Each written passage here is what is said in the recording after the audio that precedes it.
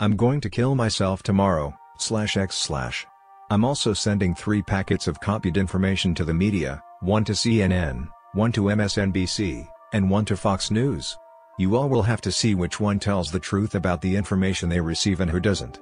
I trust 4chan to do this because of our history of releasing legit info in the face of mass media cover-up. I have been a professional driver/security guard for a circle of very wealthy people for almost 8 years. I started by working the door at a private gentleman's club outside of the DC area. From that job I was introduced to some employment managers for Jeffrey Epstein. Because I had experience as both a cab driver and a bouncer, as well as always overlooking and keeping my mouth shut about the drugs and prostitution my employers at the club profited from, they thought I'd be a good fit to work the weekends for Mr. Epstein. At first, I didn't do very much, definitely nothing important. I would run errands mostly, and do anything my manager, who reported directly to Mr. Epstein, wanted me to do. So say the gardener calls out sick one day, it would be me mowing the lawn in his place. I was sort of a floating general helper. Inevitably I ran into Mr. Epstein now and then, and he was always very personable, enthusiastic. I had heard about his original court case and the rumors and everything, but just meeting this guy made me feel like it was all a lie because he seemed so kind and genuine. I thought he really was just this hotshot money man, like a Bruce Wayne or Tony Stark kind of figure. And I think, ultimately, that's how he wanted us all to see him. His God complex was, to say the least, very developed. Eventually I was trusted with bigger jobs. I think I got a good reputation because I cleaned one of Mr. Epstein's bedrooms one day. There was, to my dismay, a mixture of shit and comb on the bedsheets. I dealt with it professionally, and I didn't say anything. I knew by then that someone is always watching.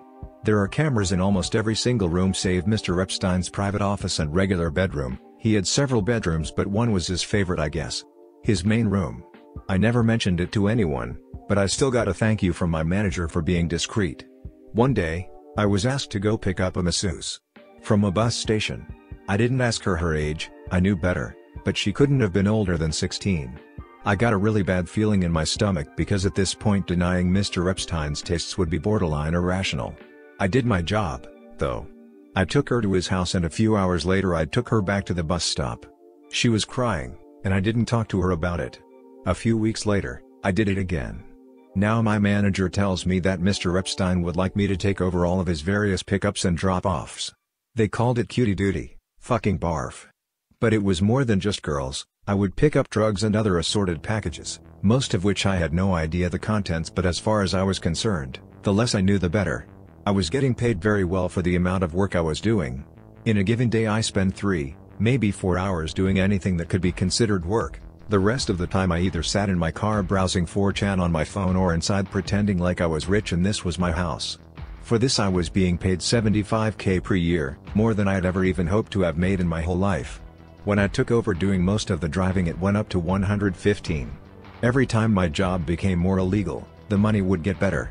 That's his tactic. He knows that people will do just about anything, for the right price. I just want people to know, I guess, call it a public confession because I'm guilty. I guess I don't care that much because I'm gonna be dead. I've done things I can't forgive myself for, and I think they'll have me killed anyway. I'm going to do it on my terms. Anyway, Mr. Epstein is very shrewd. He pays you a lot, but not enough for the shit you have to do. And he tries to find the absolute least amount he can pay to keep you doing it. For me, disgracefully, that was around $150,000. I stayed on cutie duty for about 4 months, then Mr. Epstein took a trip abroad and he loaned me out to another family, the Romneys.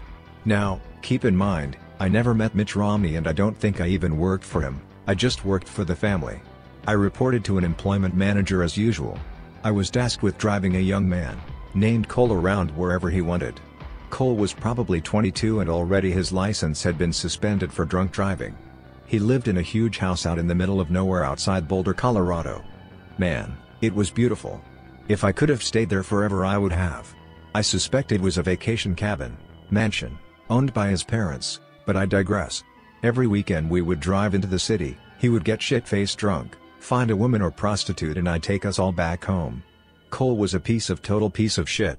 If you remember Scumbag Steve, just imagine if Steve's parents were multi-millionaires if not billionaires and you get the idea. So one Sunday morning, After a typical Saturday night I report for duty 8 a.m. sharp, knowing damn well that Cole isn't going to drag his ass out of bed until at least 3 p.m. Here he comes hobbling down the driveway in his socks to my car. He usually texts when he's up and I come inside and start cleaning up his messes. No text today.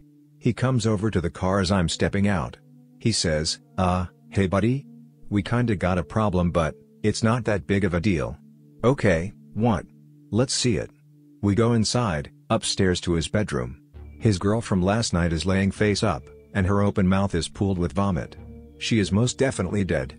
Far as I can tell, she overdosed on whatever combination of prescription drugs they were doing, passed out, puked, then suffocated on her own vomit. I'm absolutely flipping my shit, and I've got my phone out dialing 911. Cole slaps it out of my hand and tells me to hold on. He says he can't get in trouble because it will look bad on his family. I said, Cole, you've already been getting into trouble. He says he knows, just not this kind of trouble. He says I'll get a big bonus if I just deal with it myself. Now, I'm way out here in the middle of nowhere, and the implication from day one of my employment in this circle has been that if I mess up I might suffer harsh consequences. I know what I did here was wrong. I know that, and I am so sorry. I asked him what I'm supposed to do. He says just wait. He gets a different phone out of a drawer and starts making calls. After a few minutes, I'm waiting in the hallway. He's casually pacing around the corpse. He gives me GPS coordinates for a little spot off 111 out in the mountains. I'm supposed to wrap her up, take her there, and drop her off. He said there would be guys waiting there to take her. It's a long drive and I don't look forward to it one bit. I wrap her up in his comforter. He stops me. Bro, he says. Bro, not that blanket, that's like the softest blanket in the world, dude. No way. And he gets me a different blanket from the closet. Fucking real gentleman, Cole was. He's got an F-150 at the property used for landscaping work. I put her body in the bed with a tarp on top, and then I fill the rest of the back with landscaping supplies. Fertilizer, tools, etc. I tried to make it look really natural and boring. I'm shitting bricks. I can't believe I'm actually doing this. But he's promising me that if I get busted I'll have the best lawyers money can buy, and I believe him. She's dead already anyway, and it's unlikely he would even get into any real legal trouble, just bad press. So what's the difference? The whole time driving I'm just sweating right through my clothes. I have to stop twice to puke. When I get there's a little dirt spot you can pull into, and sure enough there a big black SUV and a Jeep with off-road tires. I'm not about to just assume these are the body people, so I stop and get out and approach the SUV. The window rolls down and there's a woman who's probably in her 50s and a big guy driving. I don't know what to say, so I'm just kinda like, how's it going? Feeling like a complete fucking idiot. She makes a call and describes me to the person on the phone. Then she puts it down and says, "We're who you're looking for. Is it under all that stuff in the bed?" I say, "Yeah, do you need help?" She says, "No, take a break." So I walk into the trees a little bit and smoke a cigarette or two. They've got her out and put her in the Jeep within about 5 minutes. The woman tells me to wait 15 minutes before I leave, then they pull out and drive away. The Jeep drives further into the woods. I wait maybe 7 minutes and I leave. I got a text later telling me not to ever leave early again. It was from a blocked number. So when I get back to the house, Cole is sitting at the kitchen table eating a massive bowl of Fruit Loops with a big serving spoon, watching Love and Hip Hop. This man is like a child, and he hasn't even gotten dressed yet. He asks me to wash his blanket and sheets. I do it. We got really drunk that night, and Cole tells me this has happened twice before and it's always fine. He says he's like Scarface and shit. I hate him. The remaining few months go by without incident and he gets his license back, freeing me at last. Mr. Epstein doesn't need me at this time, but I do get referred as a reliable driver to the bigwigs at Def Jam Records, who assigned me to work on Rihanna's crew while she promoted Talk That Talk, at the time her 6th and newest album. I never met Ms. Rihanna in person, just in passing now and then, but I found this job to agree with me a lot better than the others. I drove a van stacked with promotional gear from city to city while she toured. A few times I was sent to pick up Molly and was taught to use test strips to test for purity. If it was not pure I was supposed to walk away, but it was always pure. There are circles within circles of connections. I believe there is an entire shadow economy strictly for the rich and famous to get their rocks off collectively. One thing I did learn about Rihanna is that she enjoys young females as well. I was sent to pick up 2 young girls and bring them to her hotel room. Of course I was met outside the door by someone more important than me. This struck me as odd because as far as I understand, Rihanna is not a billionaire like Epstein, But she was even more insulated and protected than he was. I'm sure a lot of that has to do with just personal choices regarding security, but I get the picture that in this world, influence and money both equal power, and Rihanna especially in 2011/2012 was highly influential. All I had to do was mention her name and girls would get in the car. Just like that. So the most noteworthy thing that happened while working for Def Jam is when Rihanna had a party to celebrate the end of her tour. Everybody was there. I mean, all of the pop stars were there. Jonas Brothers, Lady Gaga, Justin Bieber, and even a few old heads like Elton John and some actors. I noticed John Travolta for sure, Seth Rogen, Emma Stone, Bradley Cooper, to name a few. For this party I was, of course, tasked with getting entertainment. They wanted as young as I could get and as many as I could get. Ostensibly they were being hired to be wait staff, valet drivers, etc., but the plan is to switch it up on them when they actually get there, give them drugs, money, whatever they need to do what they wanted them to do, which was essentially to be all expenses paid prostitutes for whoever wanted them. That part, thankfully, was not my job. I'm just the piece of shit who tricked them into going. I picked up 5 young girls from a mall, a couple of teenage boys I found walking along the road, and then I got a hold of an escort company to fill it out and make an even dozen. The ones from the escort company were not underage and I was severely chastised for it. My manager basically asked if I ever wanted to work again. I said yes. He said, then act like you've got some goddamn sense. I didn't make this mistake again. After the tour ended I was just on my own for a month or so. I rented a house near Tulsa and basically isolated the entire time. I was starting to get ideas in my head about going to trade school or something when I was called back to come work for Mr. Epstein again. At this point, I've developed a bad coke habit, of which I have only been sober a few months to this day. I needed something to make me do it. Coke makes you feel numb in a way not much else does, and believe me, I've tried just about everything. There are research chemicals no one has even heard of that get traded around in these circles. When I came back to work for Mr. Epstein on his island I was going to an 8-ball every day or two. I binge drank at night but I had to keep focused during the day. The coke wired me up and the liquor brought me back down. That's the only way, mentally, I could really cope with what's happening. I was flown to his now infamous island to be one of the regular staff. Essentially I lived on this island for free, while getting paid, to maintain the grounds and keep the buildings up. When Mr. Epstein was there, obviously he would bring his own entertainment so I didn't even have to do that. I thought, this sounds like a fucking fantastic deal. Island paradise? Great wages? Not much real work? Count me in. Out of all of my sins, I believe sloth is the most damaging one I indulge in. I always look for the easy dollar, and that's why I'm praying for people like this. Now, first of all, this island is like paradise on earth. It's always a comfortable temperature. The rains are breathtakingly beautiful and the architecture and decor of the houses are exquisite. Yes, the bathhouse is really creepy. The fake doors are there to confuse flyby surveillance, if anyone was wondering. The other regular staff were hard to get along with. They were all creeps, and I mean capital C fucking creeps. Made me wonder about myself, honestly, that I'm put here with them. They all joked about getting Mr. Epstein's leftovers and the talk was constantly about when Mr. Epstein was going to visit the island again. When he would bring important people, world leaders, CEOs, etc., I and most of the staff were kept totally out of sight. We weren't allowed to work in an area unless we knew it was empty. Only his most trusted employees could actually be in the building with him and high-powered friends. Sometimes though, it would just be the family and things were more relaxed. I passed by his office once, carrying some garbage, when he beckoned me inside. He asked me my name and I told him. He offered me a seat, I took it. You don't get far in this business saying no. He began to talk to me, he looked really stressed. He asked me how anything that feels good could be bad. He had a big painting of Oscar Wilde and considered him a personal hero. He began to explain hedonism to me, and asked me if I understood. Of course, I said. Who doesn't like fun? Lots of people. He said, lots of people. Then he let me go about my duties. I fucked up really bad one evening and entered one of the maintenance sheds to return some tools I'd been using, and saw the sweaty, pale back of a large man, hunched over and thrusting. He had a tattoo of Nixon on his back, and he was wearing a bull's head mask. He was fucking one of the regular staff members' mouth.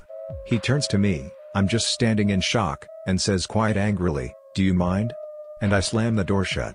As I'm closing the door I get a glimpse of my co-worker's face and he is crying. I googled Nixon back tattoo later and realized that man was Roger Stone, who I'd never even heard of up to that point. I knew I was in deep shit. The next day and for 2 weeks after I got all the worst jobs, trash pickup, cleaning toilets, scrubbing his boats. It fucking sucked, but I kept my mouth shut anyway. As far as I understood, my pay had not been cut, so whatever, I'll do the shitty jobs where I'm by myself because at least, hey, I'm by myself. That was fine with me. Things started getting really tense on the island from that point. People started making little comments to me about being nosy, or about minding my own business. I was started to get worried I'd be branded a troublemaker, which you don't want to be. Things turn very quickly in this business, that's how they've kept a lid on it for so long. Any small mistake and you're out.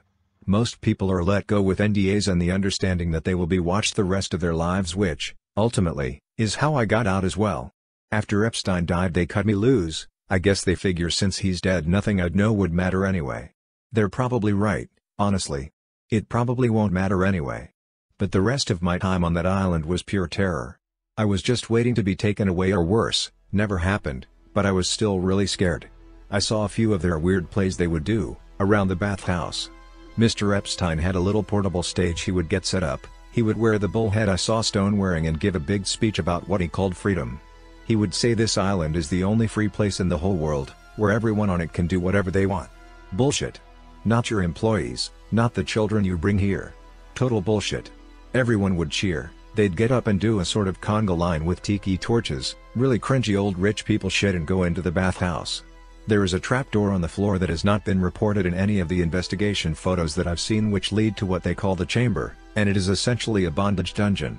I don't know what all happened in there and I never want to know. I stayed as far away from that bathhouse as I could. I mean large as in wide. He is a brick of a man. Pick related, in the supply shed he was taking up basically the entire doorway. So anyway, eventually I got my reputation for the most part back into good graces, and I was working in the main houses again. One time I was helping in the kitchen. I don't know if the chef was fucking with me, I hope so, but he was separating what looked to me like the torso of a very young, skinned pig.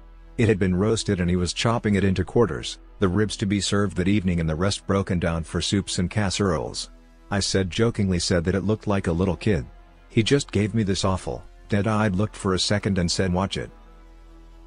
I worked on that island for about a year, from 2013 to 2014. Mr. Epstein chose me and 2 other trusted employees from the island to come with him to a winter retreat in the Swiss Alps. He owned a small, billionaire small mind you, cabin, again, mansion, there, and wanted people he knew could be trusted, because most of the staff would be local hires. Our job on the surface was to help manage all the employees, like supervisors basically, but the unspoken task would be keeping everyone either in the dark or quiet. Mr. Epstein had a real fondness for plump, young Swiss blondes, and the Swiss, as he would explain, have a very progressive idea regarding age of consent. He viewed this as a more relaxed way to do what he does, more casual. Part of the thrill for these people, I think, is in the fact that it is illegal and they could get in big trouble. When they go to places that are more friendly with the idea of an older man having sex with 15-year-olds, it's to take a break, so to speak. The Alps themselves, wow. I mean, wow. I've been all over the United States and nothing in this country compares to Europe in terms of sheer beauty. Sometimes, early in the morning when I'd come out of my cabin and stretch, looking at the trees, smelling the crisp, clean air, just for a minute I'd forget what I have done, and what I'm doing. When it came back to me, I'd have to fight back tears. I want the mountains there to be the last thing I think about before I die. So I've not been there 3 days when, while me and the 2 from the island are doing bumps of coke off a butter knife in the lower garage, a boy maybe 14, skinny, blonde, pale and naked comes through the doorway right towards us. He's speaking French, but I think I got the gist of what he was saying. He was asking for help. He looked hysterical. Immediately my 2 friends were out of there and I shouldn't have been far behind. I told him, calm down, it's okay, I'm gonna help you. I just wanted him to feel better. This all took maybe 30 seconds before one of the nannies came in. He looked at her, confused, and I get the picture he was trying to decide if she could be trusted. She couldn't. She shushed him and put her jacket over him and took his hand. She was speaking French as well and it sounded like a mother consoling a frightened child. She led him back into the house. I did not see him again. I never mentioned it to anyone, and nobody ever mentioned it to me. During my last couple of weeks there I witnessed firsthand the murder of an independent journalist. I don't think he was actually a journalist. I think he had maybe a blog or a YouTube channel, but I had never heard of him and don't know his name, so I don't think he was anyone with any real connections. He was one of the local hires, a dishwasher, but he was seen with a cell phone, out, possibly recording. Me and the other two from the island were asked to go check it out. So we go get the guy and ask him to empty out his pockets. Sure enough, he's got a phone. We told him to unlock it, he wouldn't. One of the other guys made a call, came back, and slugged him directly in the nose. I think he broke it because there was blood just pouring out and the guy started screaming. I don't think he'd ever been hit before, but me and the other guy held him down. Fuck it, I'll say their names. It was Daniel Robinson from South Florida and Marcus Harper from Nevada. Marcus and I were holding him down and Daniel punched him again and told him to unlock his phone. He complied this time, and sure enough there were pictures and videos from inside the house. We knew he hadn't sent anything out because only wired connections worked there. I guess they had signal jammers or something, or maybe because it was just so remote, I don't know. Anyway, Daniel makes another call and tells us to take him outside into the woods. I think we're just gonna threaten him and make him sign an NDA, but Daniel took his belt off and strangled him to death. We had to put his body up in an outbuilding because the ground was frozen. We put him through a wood chipper and then burned everything to ash. There were bits of charred bone left over when I swept it all into a trash bag and threw it out with the regular garbage. This, above anything else, I feel the most guilty for. After that, if I wasn't in before, I was definitely in now. Me, Marcus, and Daniel. The three fucking stooges from hell. Daniel had been in the military and I think he had a few screws loose because he always had a temper. He became the go-to guy for the really dirty shit. I started working for Mr. Epstein directly after this. He would confide in me sometimes, when he was very high, about how nothing really makes him feel good enough. He told me once that he hasn't felt happy in years. I wish I had had the stones to tell him that this life he is living is only bringing him down. For a brief moment, I felt empathy for this man. I think that, too, was part of his game though. I don't think he has ever had a single genuine feeling in his life outside of sexual gratitude. He never mentioned the journalist to me. It was like it never happened, but we both knew that was the reason I was now working directly for him. Listen, I think I've said about all I care to right now. I'm going to go get a bottle of something before all the stores close. If this thread is still here in a few hours, I'll answer questions and tell some more stories. My question here about the shadow economy. Another, did you feel Epstein was retarded in some way? I'm intrigued by how you describe his crisis of how can something that feels good be wrong. Elaborate on what you feel really goes on in these people's heads. Are they infantile? Also interested in hearing more about weird drugs. I don't think he was retarded at all. He was whip smart. I just don't think he had any emotional intelligence, maybe. I think he was hollow inside, for the most part. You ever see occult stuff on the island? Robes, pentagrams, rituals, that kind of shit? They called them plays and theater, but from my eyes, yeah, I would say the speeches and stuff I saw looked a lot like rituals. The bull's head mask was scary. I mean, it was a rubber mask for sure, but whoever spoke would wear it all night. After they would come up out of the chamber, the masked person would roam the island all night, and it was generally understood that you were to avoid them at all costs. When they wear the mask, they're like animals. They just wander around from one carnal satisfaction to the next. Food, sex, sometimes violence, whatever. And they could do whatever they want. If they came to you and told you to suck their dick or whatever, you have to do it. It never happened to me, thankfully, but I made sure on those nights to stay out of sight.